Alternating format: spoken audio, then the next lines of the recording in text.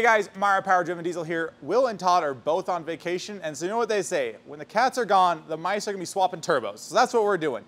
Right now, this truck has an HY35 on it, and it's notoriously trash. So we're gonna be swapping an HX onto it, because I'm really curious. I've never done the test before. Everyone says the HX is better. Today, I'm gonna find out. So that's what we're doing. We're dynoing the HY in stock form. Depending on which boost it makes, we are going to tighten up the gate a little bit, try to get that boost up, see if it can more compare with that HX. Then we're swapping an HX35, bone stock, off a VP truck, and see what they all do. So first run with the HY, this should be just exactly where we left it. Gotta make sure we're in tune 10. Oh, nope, we're in tune 2. Can't leave horsepower on the table like that. Boom, tune 10. So now we're going to do a run and see how much it makes in factory form.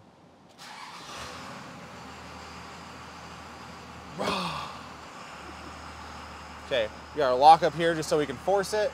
Tune 10, bring it up into the window. What a unit. Wee wee.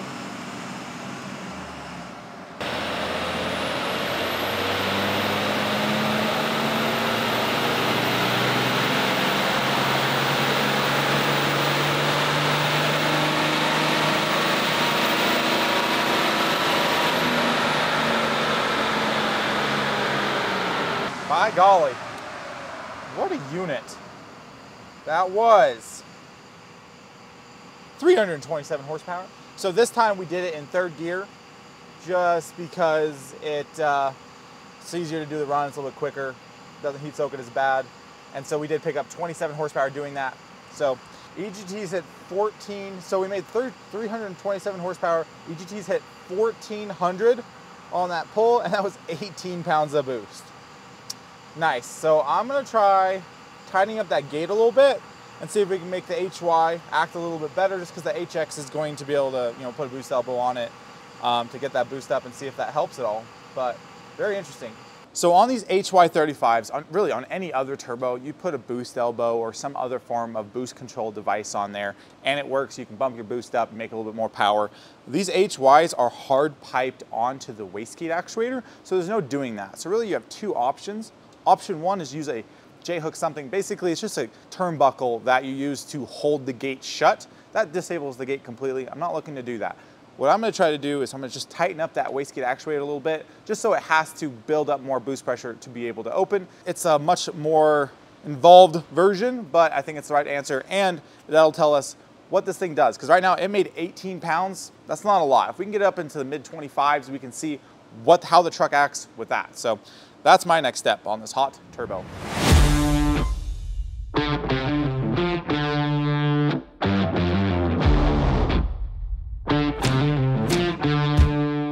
So there we go, there's your wastegate, and it's dimpled right there to hold it solid so it can't spin. So what we'll have to do, unbolt it, unclip it, drill that dimple out, tighten it way up, and reinstall.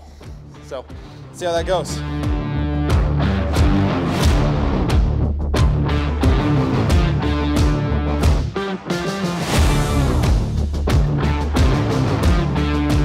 So let me explain a little bit what we got going on here, because these things were really never meant to do what we're doing. So if this was like an HX35 or some other turbo where it has a hose, what I would do to put the actuator back on is you put a little compressed air into the hose, and then that extends the rod, you hook up the rod, you're good to go. This thing doesn't really give you that same luxury. So we've got a PDD boost leak checker with just a random assortment to plug off this end.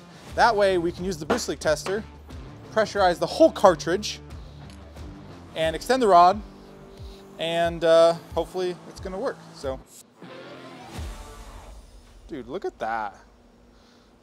Love it when a plan comes together. That worked really well.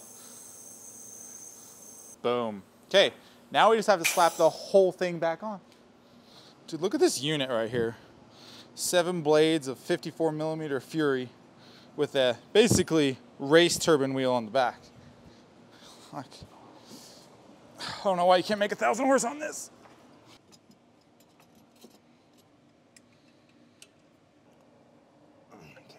So we just tightened up the gate on this factory HY and we put it right back in, no other change. We're gonna dyno it again. I'm gonna say it's gonna make the same horsepower, maybe like 5 or 10 more, but boost is gonna be way up. But I don't really think that this engine in this situation really needed more boost, but we're gonna find out. You ever dynoed in such plushness? I mean, I feel like I could like rock a baby, dyno, and like play on my computer all at the same time. It's like, no, little baby, don't you cry. Okay, if it hits like 40 pounds, which it won't, if it hits 35 pounds, which it won't, I might let out. 40. Inferno Z. Send it to where it came from. Send it to meet its maker. Okay, we're gonna hit lock up here. We're good to go. Start the dyno, good to go. Fans on, we're good to go.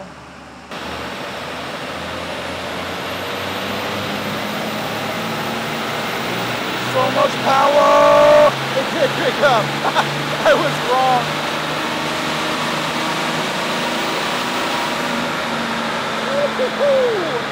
God dang, a hot rod right here, brother.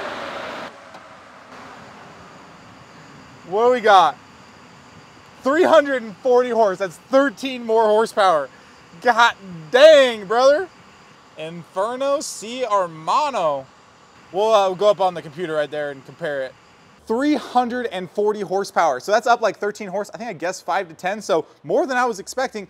But the crazy thing here is the torque. We went from 760 foot-pounds to 851. That's 91 foot-pounds of torque. You're definitely gonna feel that on the street. Now let's go over to the actual numbers and see what exactly happened. What did boost do? All those different things. Oh yeah, look at that. So EGTs were higher. We made more drive. That kind of makes more sense. Boost was definitely higher. We peaked at 26 pounds from the, I think, 18 pounds we peaked before. Horsepower was up in the meat where it wanted the fuel, and then out top, it didn't really need it, and all it did is make it run a little bit hotter there. So if this is your tow truck, like maybe there's a middle point between that you could set it to and be happy, but ultimately, like this would feel good on the street, but it's probably not gonna tow as well just because choking it down with that gate, keeping the gate closed, it doesn't seem to like the EGTs on that. So yeah, I mean, pretty impressive. Now we're going to go to the HX35 and see how that compares. I'm really curious. I always heard that like the HY isn't a good turbo, but it's the same turbine wheel as a 351, which is an awesome turbo. It should be approximately the same 9cm housing. It's not as ideal because of the gate design, and the compressor cover is really small, so it definitely has some disadvantages, but for this crowd, I've always was surprised that it has as much hate towards it as it gets, and so I'm really excited to actually do the test and see what it does.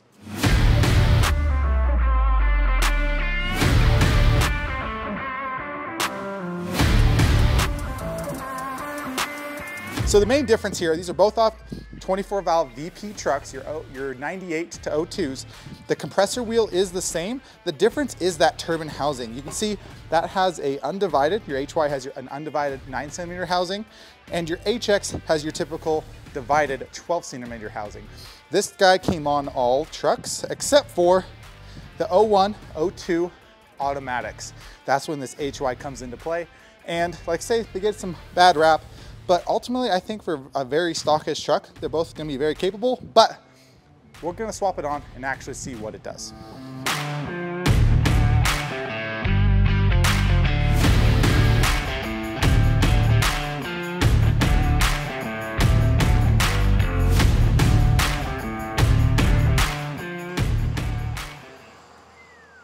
Dude, it just feels like a freaking hot rod. Really, it just feels like a trucker, super trucker. I bet this thing would road trip well, other than the fact it's loud. I would put sound insulation in it. I'd have to drive it to know what I want to do. I just want it to be quiet, smooth, easy to drive, good steering. I might do rack and pinion if I really cared. And then I would make it make good, reliable, cool power where I could just floor it up any grade, hold speed, and I just want it to be like reliable, but not slow. That's all. And not loud. Whoop-ah. We're going with that. Roll this window out, keep it down. Repeatability.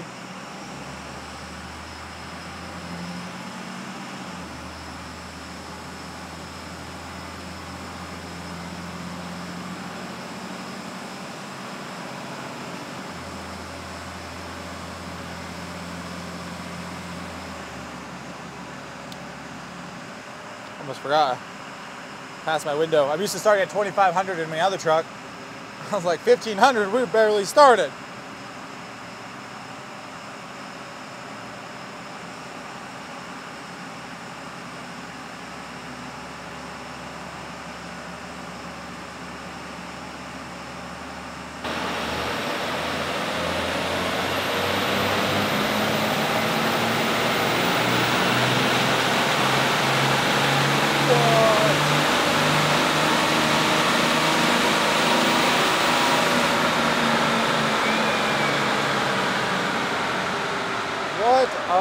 Units. We actually made more power. Interesting. We picked up another 9 horse. Let's compare that. Starting off, bone stock wastegate settings, 349 horsepower. So that made 9 more horsepower than the HY did with its cranked up gate, and like, what would that be, mathing, 22 horse more than the HY in stock form. But the torque is back down, so I bet it's not making the boost that we would have, or we're seeing with that cranked gate. So comparing here, we've got the stock HY35 to the stock HX35. It's actually a lot more meaty through the run. That's actually impressive. I didn't really expect this. Drive pressure was basically the same, but boost was just considerably higher. So here's a plot point, 24.3 versus 21.4. So we're just higher boost the whole way, but drive pressure was the same. EGTs were a little warmer. We got into a little warmer. It's hard to say for sure, but we made more power through the run just because of that extra boost we had. So very interesting. I think we do one more run just to be fair, apples to apples. We're going to crank the gate on it, get that boost up like the HY35 was, and then compare it to that cranked gate on the HY35.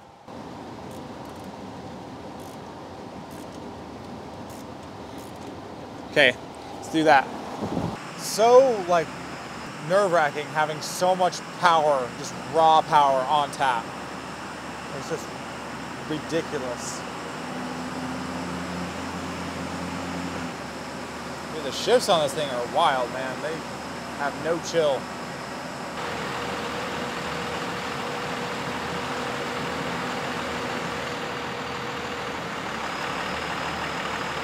Okay.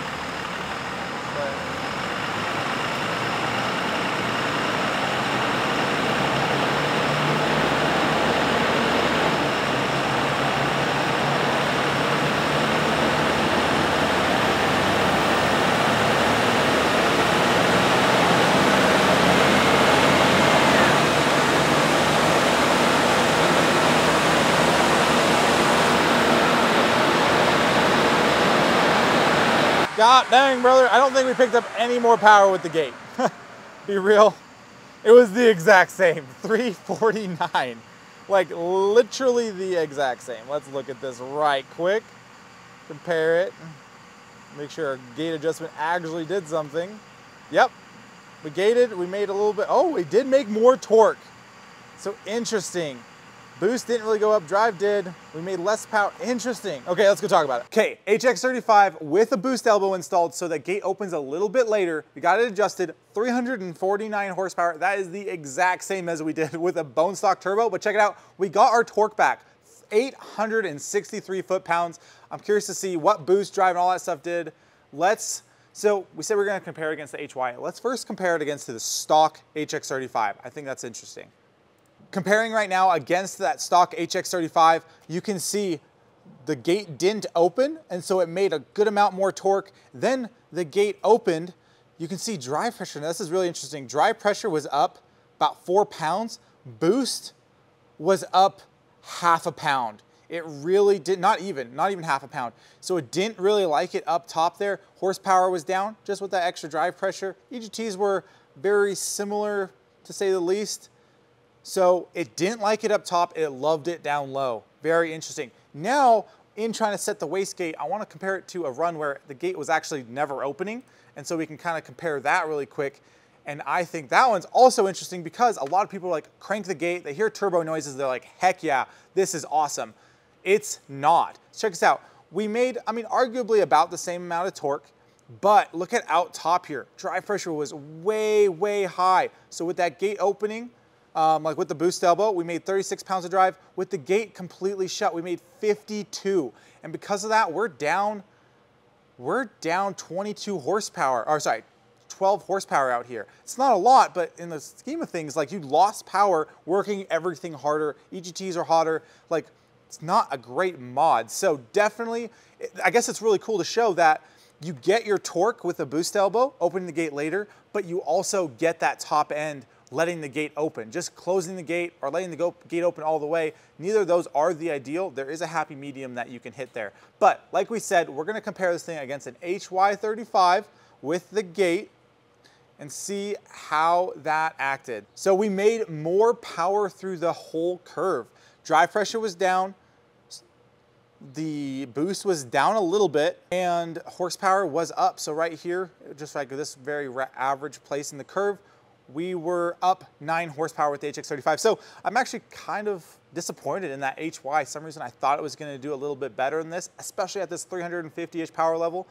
But either way, it's cool to show, like, this is what it does. I mean, if you're trying to swap an HX35 on, trying to pick up another 50 horse, it's not gonna happen, but you'll get about 10 horse from it. That's a solid gain right there. You're gonna feel it, it's torqueier. It looks like it would have, EGT control is pretty similar, it looks like to me. So yeah, very interesting. It's a test I've wanted to do for a very long time, so it's really cool.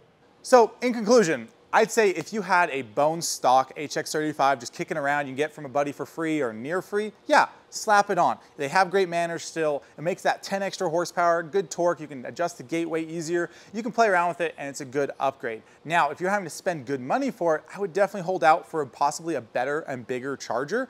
We're gonna be doing some of that testing here very shortly with this truck, swap some of our 6064s on, maybe a 60-9, something in that range, see what kind of power we can increase, even at this lower 350 horsepower level, and we're gonna put some injectors in it and see what it can do at a higher power level, really get a good comparison going on. And that's ultimately a big reason why we ended up putting this charger on, is because we wanna compare our charger against the better stock turbo. If we just compared one of our big chargers against a HY35, everyone would be like, yeah, no crap, it picked up power. So now we've got this turbo on, we can do some injector and turbo testing in videos to come. So 350 horsepower is a lot of fun, but we're on the road to 500 horsepower with this truck. So we need a little bit more air, we need a little bit more fuel. So comment down below, which one should we do first? Should we put injectors into this combo right here, see what we can pick up? Or should we do aggressor turbo testing with our current stock injectors? So if you guys like this content and you enjoy this nerdy dyno stuff like I do, make sure to like, share, and subscribe so we can keep doing these videos.